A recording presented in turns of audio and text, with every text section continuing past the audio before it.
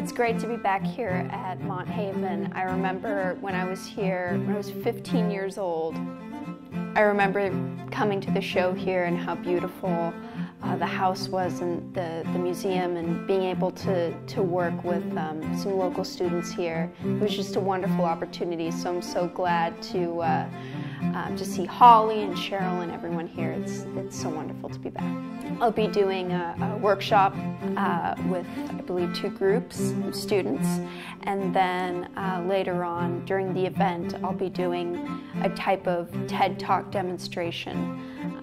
So that'll just kind of show why we do the workshop.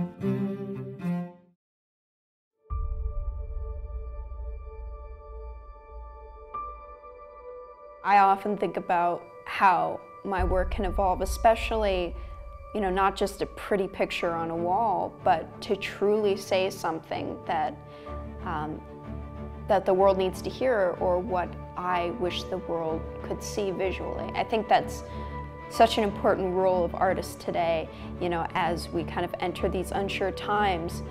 You know, whether it's propaganda throughout countries or whatever it is, artists have had the role to speak for their world. And sometimes I think about, you know, if an alien were to come to this world and they were to see one thing, I think it would be our art, our collective visual image.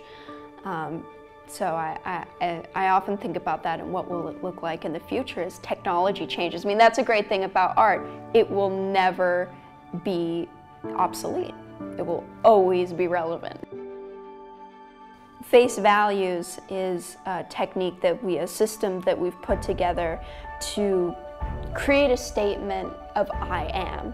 You know, a lot of the students and the kids that we work with, they're at a very impressionable age, and a lot of times in their art class they may not have the opportunity to create something that they cherish and that inspires them to continue to create.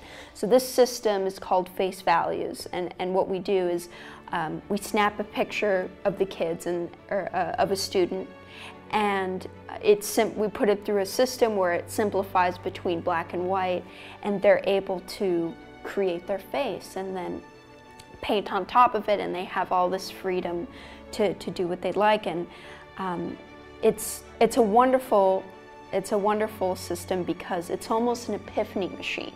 You know, I'm able to witness a lot of these students you know, see what they can create, and it's an epiphany they had, and they say, well, if I can do this, what else can I do? You know, I believe the power of creativity can change the world as we know it. And if we can provide those opportunities for the next generation, it's only more art that we will have in the future. And I think that's something that's underestimated, you know, and different core subjects are kind of pushing out the arts, and it's the first thing to go.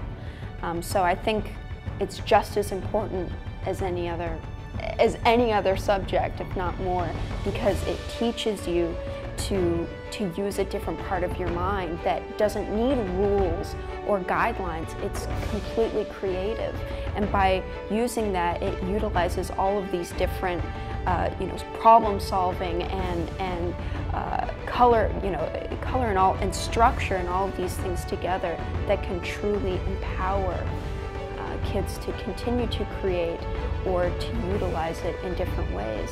And being able to witness that is an absolute honor. So I'm very excited to be doing that.